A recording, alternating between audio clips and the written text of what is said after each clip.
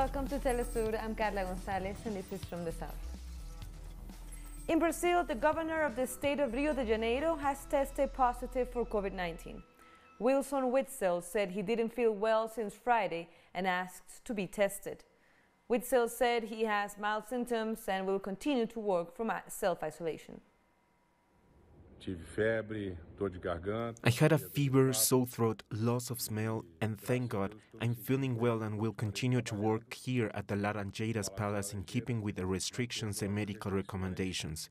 You can be sure I will get through this. Also in Brazil, a new study estimates that the real coronavirus infection rates are much higher than official numbers. Brian Meir has those details in this report.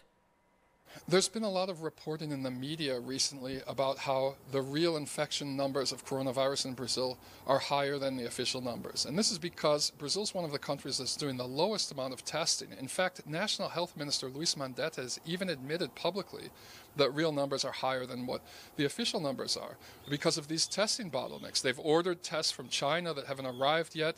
They're having problems administering the test. They're having problems processing the test. So for now, only about 240 Brazilian citizens per 100,000 residents have been tested. And this compares with like numbers in the thousands in places like Germany, even the United States. So this morning, the first really systematic scientific study was released, generating an estimate of what the real numbers might look like. Now, this was produced by NOIS, which is a National Center for Public Health Intelligence Gathering Information. They work with daily updated hospital records from across the country. And in this case, they use the hospital records from pneumonia patients and people with acute respiratory infections to generate estimates of what the real numbers might look like. And what they've come up with is they estimate that only 8% of the people with coronavirus have tested positive, have been tested. They think the real numbers are 12 times higher than what's being officially reported. And one of the reasons they give for this is they say there's a large number of asymptomatic patients and patients with light symptoms that are not going to the doctors. That was Brian Meir from Brazil. Social organizations have rejected the latest economic measures announced by the government of Ecuador to tackle the virus. Our correspondent, Denise Herrera in Quito, has more. After the economic announcements made by the government, several social organizations of workers have rejected these new economic measures. According to the government, they are seeking to protect all the citizens' rights. But the workers are saying that the government is responding to the IMF interest. According to the Finance Minister of Ecuador, Richard Martinez, they are seeking to preserve all the Ecuadorian jobs. So the government is recommending that the workers and the bosses have to make agreements related with the salaries and the working hours. In this context, the social organizations of workers, they are rejecting these new measures because they're saying that the workers are again responding to the economic crisis. Also, the government said that they are taking all the preventive measures to stop with the spread of this new coronavirus. Meanwhile, the health sector in Ecuador are still announcing that they need all the medical equipment to face in the first line this sanitary crisis. Ecuador has now, according to the authorities, around 7,500 cases of the new coronavirus, and 369 people have died because of this new coronavirus. This new economic workers reform have to be discussed by the National Assembly, but until now, the Assembly members of Ecuador didn't receive any project. That was Denise Herrera from Quito. And during the COVID-19 pandemic, Ecuadorian authorities have received more than 6,800 complaints of gender violence within the last month. According to the country's Human Rights Protection Council, there are 235 alerts every day of women who suffer some kind of violence. During the health emergency, there have been 6 attempts of femicide, and 3 of them were killed. In Ecuador, 65 out of 100 women have been victims of gender violence. In Bolivia, campesino unions of the Chapare region continue to send solidarity to communities amid the quarantine and suspension of economic activities. Local produce has been collected from the town of Chimore and is delivered to the municipality of Vinto and to the mayor, Patricia Arce. In recent weeks, Bolivia saw food riots in response to the lack of economic support for people who can't work since the restrictions began in late March. While the de facto government has announced small reimbursements that will not apply to most citizens. Well, I would like to give thanks for this gesture of solidarity. The Tropico has always been known to show solidarity with everyone, and this is no exception. Thank you. This is not the first time that they bring us fruit, and for us, this is an extremely important help because there are people who do not have much right now, and they are living through a very difficult time. I think all of us are experiencing a difficult time, so I think we need to come together to be able to reach those who need help. Almost 800 Bolivians will undergo a quarantine in the Chilean city of Iquique after Bolivia's de facto government has finally agreed to allow its own citizens to return to the country amid the pandemic. The group was stranded along the border for over a week, waiting to cross. The president does not give a reason, nor an answer so far or anything. We don't know why she doesn't want to let us through, because the truth is that she is afraid that we are infected. Social organizations are rejecting the way the Chilean government is counting the deaths due to the coronavirus. The government of Sebastián Piñera announced it considers people that have died due to COVID-19 as recovered patients. The Minister of Health said that those who died have stopped being a source of contamination and have now been added to the list of recovered. He said 898 patients who have either entered a quarantine or died will be declared recovered. This comes after scientists in Thailand identified the first instance of somebody dying from COVID-19 after catching it from a dead body. Dominica has received 3,000 rapid testing kits and 50 reagents from Venezuela as the South American country continues to assist its neighbors in the fight against COVID-19. At the delivery event, Dominica's Minister of Health called for an end to unilateral coercive measures against Venezuela. I would like to call on the international community. Let us seek and find a peaceful resolution to the problems now being faced in Venezuela. We do not believe that civil war will solve the problem. In fact, that has proven to create more problems in other parts of the world. And so I would like to join our other CARICOM brothers and sisters in calling for a peaceful solution, a peaceful resolution to the problems now being undergone in Venezuela. This situation, as you know, has inevitably caused a decrease in the level of cooperation and solidarity that our beloved Republic of Venezuela was used to sharing. But have no doubt, it is our goal to free ourselves from these sanctions and blockades, to redeploy our resources for the benefit of our Latin American and Caribbean region. We have more stories coming up. Don't go away.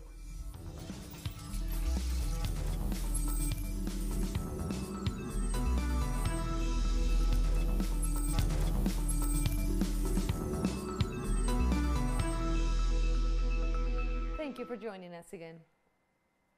The Prime Minister of the Bahamas, Hubert Minnis, provided the latest figures regarding the COVID-19 pandemic in his country.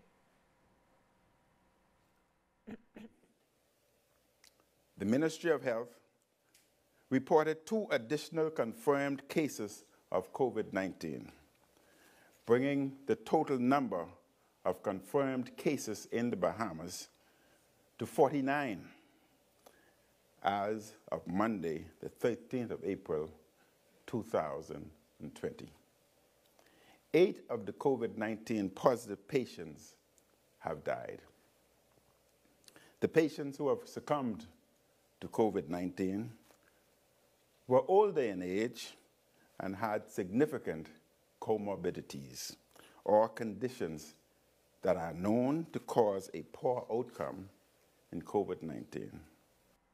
Antigua and Barbuda's Prime Minister Gaston Brown has raised doubt that the international community would assist the Caribbean region amid the COVID-19 pandemic.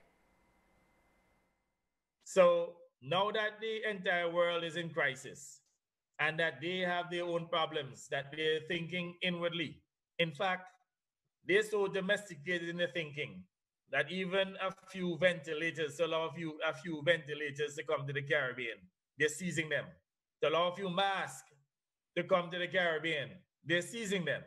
What does that tell you? There will not be any significant response to help us. And you know what they'll say to us? You're relatively wealthy countries. You have very large GDP, so fix your own problems. And if you can't fix it, we'll go into a formal IMF program. And that is where we will have some level of concern, in the sense that we do not believe that IMF programs in which they're going to tell us to send home 50% of the people, that is the solution. We had this challenge about 6 years ago. As soon as we came in, within a matter of weeks, we had this situation with the IMF in which they requested that we go back into another IMF program. We said to them, no. The Cuban government announced on Tuesday that 132 COVID-19 patients have recovered, while the death toll stands at 21. 599 people out of the 766 patients who have been diagnosed since we started studying this disease are in a stable condition. We have reports of 21 deaths in total so far, which puts the mortality rate to 2.7% rate. Meanwhile, 132 patients have been discharged from hospitals. Yesterday we had 11 patients who recovered. 9 are under close monitoring and 3 in critical condition. Also in Cuba, working from home has been one of the measures promoted by the government in response to the pandemic. Let's have a look at how this is being implemented in the island. From her home in a locked-down Havana, Lisette Villa is changing her creation methods. She is the head of Palomas, a project that promotes gender equality and social inclusion through audiovisual media. She says that during this time, she cannot go out to record her creations. There may be people who think that the quarantine is too harsh or unjust. The same with social distancing. But this is a matter of discipline to protect our health, which is a human right. Education is also a human right, as is life, so they all come together. COVID-19 has forced billions across the world to self-isolate at home, but most people did not have the time to psychologically prepare for this. During this time of isolation in our private homes, inequalities can come about and violence can take place. While at home, duties must be equally distributed. This is time for rest. There needs to be respect for others' privacy, and also it's a time to spend time together. Her home is now the headquarters of Palomas. Her team is here as well. They are all investigating behaviors caused by the pandemic. We live in a patriarchal society where men have often been taught that they need to be the providers, that we must be the economic support of our families. But we need to rethink those roles, especially during this quarantine, so that we can have more fluid roles with our families at home. For Lisette and her team, the responsibility of these days gives meaning to their work, which exists within a political landscape as well. We need to take care of ourselves every day beyond the current social distancing. The future will come, and we hope to see people using this time in order to prepare for a better future. Palomas has a new headquarters for the time being. From here, they continue to promote ideas, feelings, and emotions for human development. Now to South Africa. Residents of Cape Town's low-income township of Tafelberg blocked roads during a protest demanding state food parcels. Defying quarantine measures, residents burned tires, threw rocks, and clashed with police as they called on the government to issue them food parcels. According to a local social organization, residents received a text message allegedly coming from the government that promised them aid, but it has never arrived. Local media also reported that several fake messages about food parcels have been circulating, and it is unclear if this was one of those messages. And people came out of their homes this morning frustrated, wanting to know what happened, where is our food parcels? Because when we watch the news, we see stuff being distributed in different areas in our province, but not in Tafelsig, and the people is angry. This is not animals, this is hungry people. These people are looking just for food. Please, I don't think Ramaphosa is doing something good. Why not? Then we can rather die of coronavirus than to die in our homes of hunger. And staying in South Africa, a shipment of medical supplies from China has arrived in Johannesburg. Authorities say they received around 10,000 N95 masks, 50,000 disposable surgical masks, 2,000 medical protective gowns, 2,000 medical goggles, and 10,000 disposable gloves, among other equipment. Leading epidemiologist Salim Abdul Karim has warned South Africans that if they abandon the lockdown too early, it will undo all the good progress made so far. Our correspondent, Johan Abrahams, is in Cape Town and reports. Professor Karim, the chairperson of the Ministerial Advisory Committee, says South Africa's COVID-19 curve is uniquely different from that of other countries. Graphs show that the daily infections stopped increasing exponentially since the start of the lockdown almost 3 weeks ago. He says this is not because of lack of testing, because testing increased over the past 3 weeks. He attributes it to the strict national lockdown regulations. So what we have seen is a slight difference in our curve, and the government interventions have slowed the viral spread. The curve has been impacted, and we have now gained time. Karim says the results of new infections in the following week will determine whether a further lockdown is needed. He says if the number of daily cases is 90 or more between now and 16 April, the lockdown needs to be extended beyond the end of April. According to the Health Ministry, so far 2,272 have tested positive for COVID-19 and 27 have died. Johan Abrams for Telesur in Cape Town, South Africa. Ethiopia and the United Nations have opened a humanitarian transport hub at Addis Ababa Airport to distribute medical supplies and aid workers across the African continent amid the COVID-19 pandemic. The arrangements, which relies on cargo services provided by Ethiopian Airlines, could also help the airlines recover from the losses due to the pandemic. An initial shipment of 3,000 cubic meters of supplies, including mostly personal protective equipment for health workers, will be distributed within the next week. Network of hubs, and the idea is that commodities, medical supplies, equipment would be sourced in our major hubs in China, in Europe, and in Dubai, and they would be shipped here for onward distribution around Africa. So this is a really important platform for the response to COVID-19, because what it does is it allows us to move with speed and efficiency to respond to the needs as they are unfolding. We're taking a short break now. Join us again after this.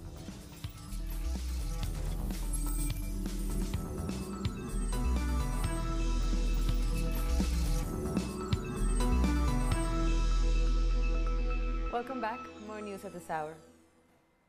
France has reported a drop in the number of COVID-19 patients in intensive care for the 6th day in a row. The number of confirmed cases in France now exceeds 100,000, while the death toll is close to 15,800. There are 6,730 patients in intensive care units. 1/3 of these patients are below 60 and 61% are between 60 and 80 years old. There are 95 people under 30 in intensive care. In the last 24 hours, 275 new patients have been admitted to intensive care, which is a little more than yesterday. But still, for the 6th consecutive day, we are treating 91 fewer patients.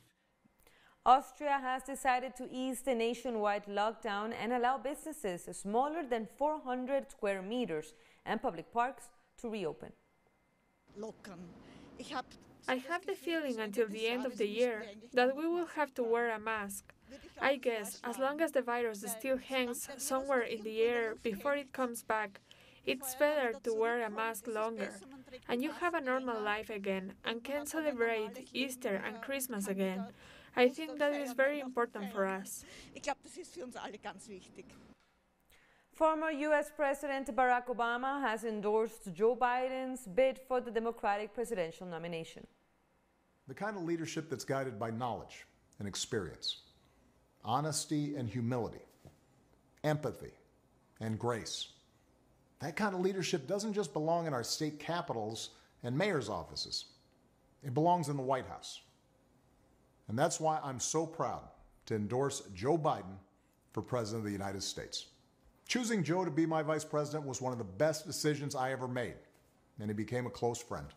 And I believe Joe has all the qualities we need in a president right now. India's nationwide lockdown has been extended until at least May 3rd. The WHO has praised India's decision, but millions of daily wage workers complain about the lack of support from the government. Hundreds of thousands are being forced to travel hundreds of kilometers back to their home villages since they don't have a job anymore. According to official figures, there are over 10,000 COVID-19 cases and 358 deaths in India. But experts fear the real numbers are much higher.